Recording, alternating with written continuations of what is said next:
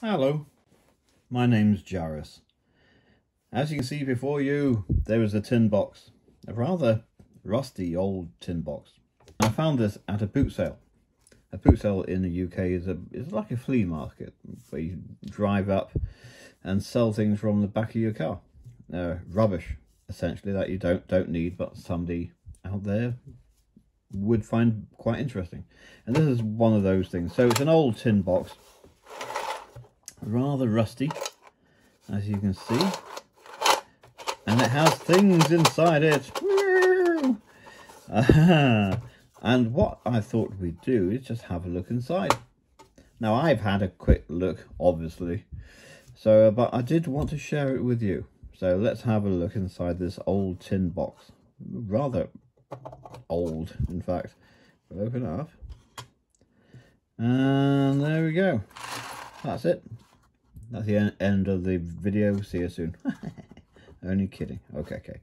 Let's see. The first thing we have is an old photograph of a rather stern-looking man in a suit with a hat that might be too big for him. I don't know for sure. I have no idea. Nothing on the back. From the look of the suit, I'd say it's from the 50s, maybe 40s, possibly. Some of you might have a better idea. As I say, he's rather stern, but there we go. Is he the owner of the box? We don't know. Okay, what else do we have? Well, this is interesting. Stockholm. A miniature, whatever that says. Original, blah, blah, blah. Anyway, let's have a look inside here. It's falling apart a bit. Anything on the back? Copyright Eskelholm, Stockholm. I'm not sure what that means, but there we go. And in here we got little cards. So I suppose it's a visitor's card. Just enough his name again, or the company's name. Stockholm, and he drops them all. There we go. A little keepsake. If you visit Stockholm, you might want to buy these to take them home again, or give them away to somebody. They're quite nice though. The colour. I wonder if they're hand coloured or if it's just printed. Who knows? They're quite interesting. What is that guy went to Stockholm? Anyway, Stockholm. Okay, we got a fair few coins in there, as you can see. So, tell you what.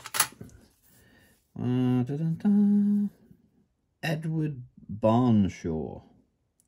Now I remember, it looks like this was pinned to something, but I kind of remember these from when I was a kid, and you could actually put a few coins into a machine and it would actually press your name or whatever you wanted onto a piece of tin like this.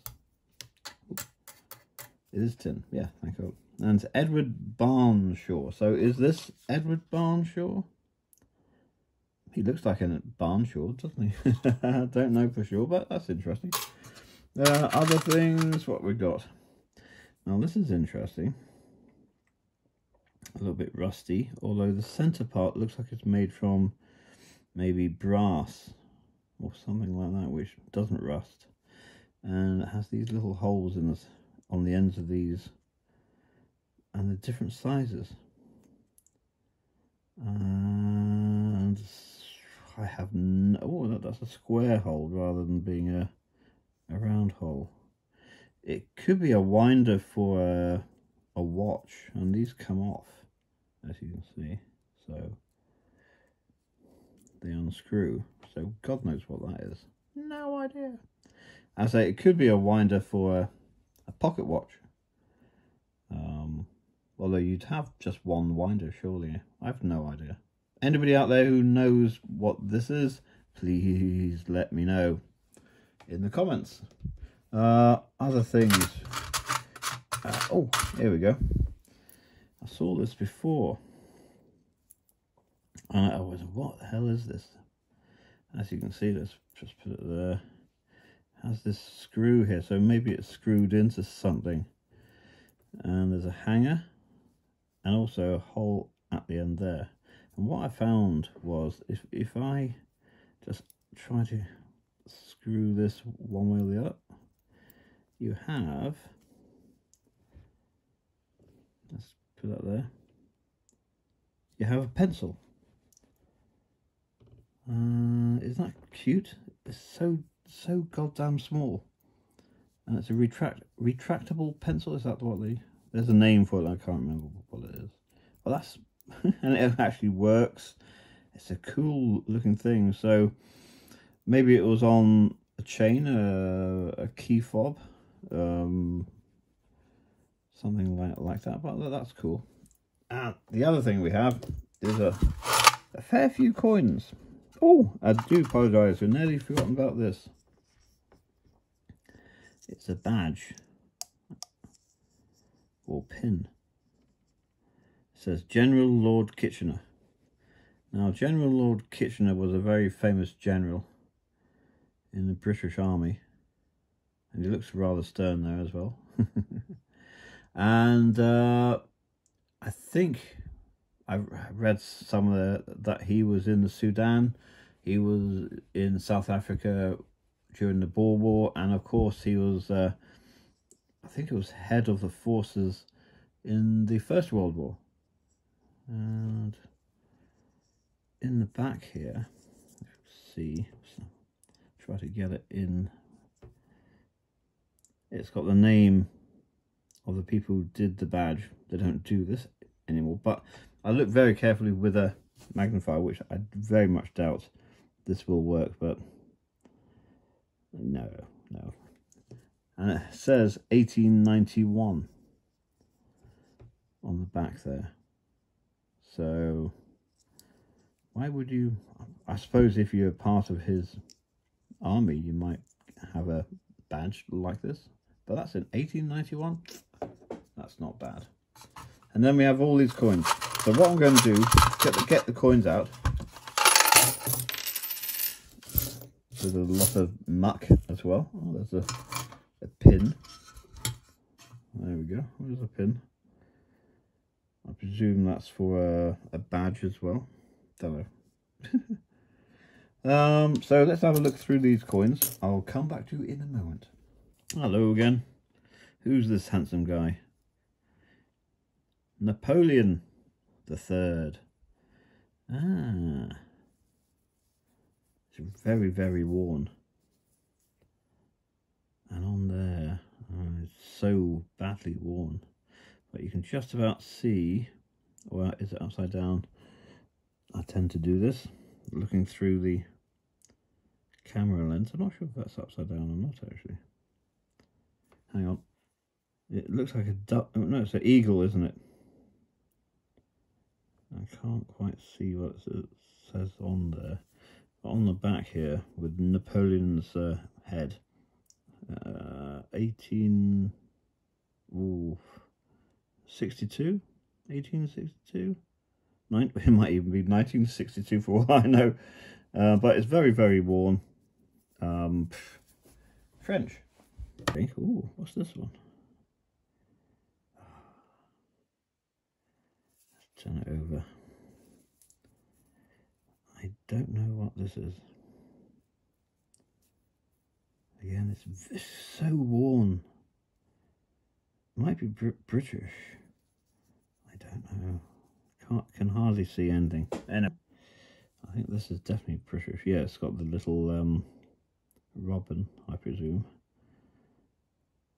It says 1943. That's cool. This one's a halfpenny, I think, by the look of it. Yeah, halfpenny. 1906. Still pretty old, of course. So if you're into coins, I suppose this would be interesting. This one, oh, I can't quite see who's on the back. Victoria. It's probably a halfpence or something like that. 1879. 1879. Okay. Here's another penny, but it's so thin. It looks like it's been run over by a train. No. As well as those coins, there's some here which are quite interesting. In that, if I can find them, if you look at this, I'm pretty sure that's Queen Victoria, isn't it? Ooh, I don't know for sure. Latin on the back there. Oh, that's a bit unusual. Look at that. It's got 2 holes in there, so maybe they were sewn into some clothing or strung together.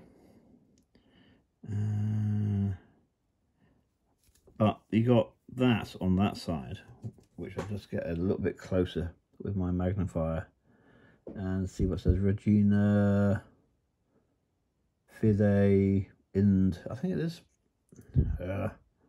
Yeah, Victoria. Why couldn't I see that before? But on the other side, it has this unusual mark. So is it a voucher or a medallion or some sort of double A? God knows what that means. So the Queen's head on one side, double A on the other one. Let's see, there's a date. Didn't see one. Can't see one on there, but that's very interesting. I'm going to have to find out more about that. And I've got 3 of these coins which had been drilled or stamped. I think they just took a nail. This one's Victoria again.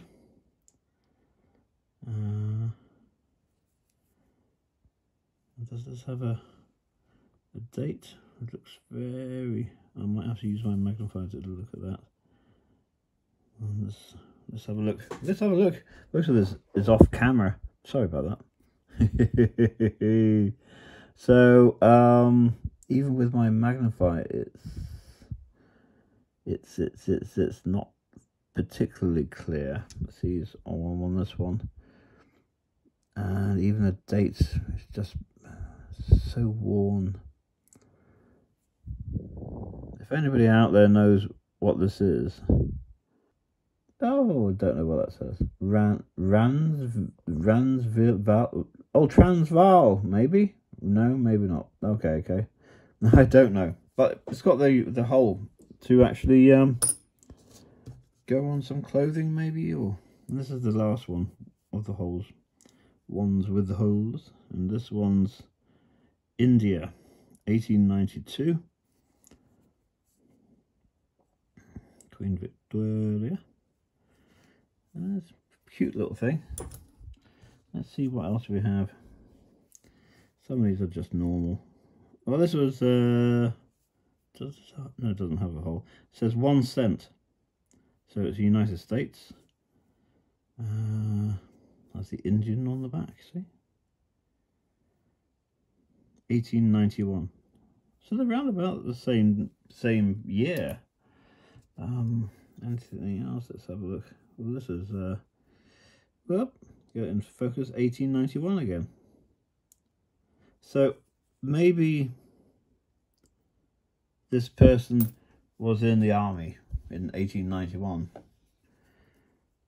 and collect these coins. This one is a halfpenny, I think, 1879 Queen Vic. I'm going to whiz through these because it can be quite boring. This is much newer. King George. Handsome guy. And you got the little, I presume it's a robin, I'm not sure, 1946. Did we do this one? Or did it escape? Oh, it escaped. Look at the bloody hole in that. It stamped that. 1894. Looks British. Yeah. So this is interesting. I mean, I'd love to know the history. This one's got all sorts of patina on there, and this is 1908, so a little bit newer. What's this tiny one? This is really small. Oh, that looks Germanic. Germanicus is a... Whoop.